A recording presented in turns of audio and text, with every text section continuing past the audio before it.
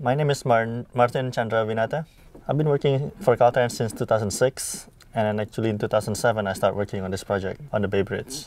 The new year brought personal and professional success to Chandrawinata. He and his wife Winnie have learned their 2-year-old daughter Chelsea will be getting a brother or a sister. The Caltrans engineer had just completed his work on the new Bay Bridge. As an added bonus, his 5 years of taking photographs documenting the construction of the bridge led to this art show at MTC. His mother and uncle flew in from Indonesia to witness the honor. 3 of his photographs have also just won 2013 honors in a 100-year-old trade magazine, Engineering News Record.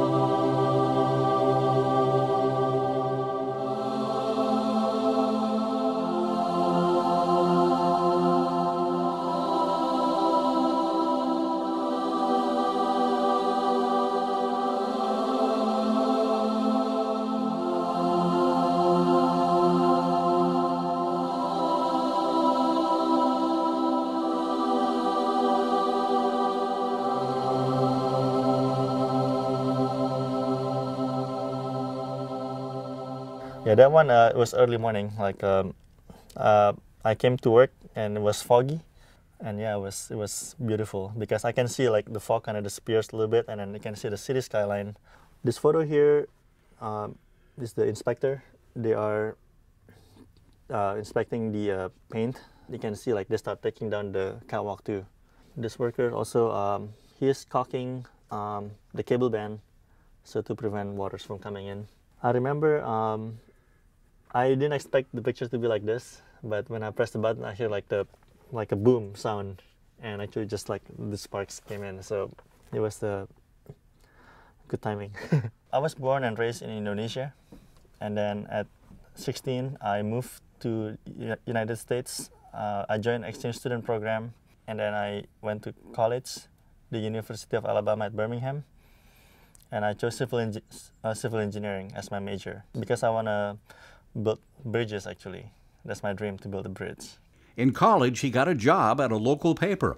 They trained him how to use a darkroom to develop film. He paid $65 for a Pentax P30 and started documenting engineering with photography. Please hold on. When he helped build the People Mover at SFO, he documented the construction with his camera. When he was assistant project manager on the construction of the St. Regis Hotel, he took pictures. Wow, I mean, this is like a good combination. It's like a peanut butter and jelly.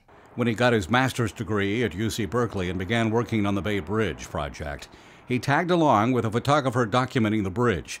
And when that photographer retired, his boss, William Shedd, assigned him his dream job, working on the bridge and documenting its daily construction with his camera. In 5 years, he says he took an estimated 50,000 photos.